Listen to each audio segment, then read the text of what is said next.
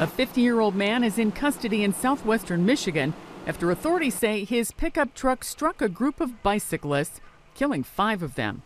Police near Kalamazoo say they were getting calls before the crash on Tuesday about the vehicle's erratic driving. Some person screamed, telling me to watch out, and the dude swerved over, almost ran over my foot, and I stepped back, blacked out for a second, and I turned around. Before I could say watch out to the bikers, it happened. Seen a bunch of bikes hit the front of his truck, and a couple of them flew. 4 bicyclists were treated for serious injuries.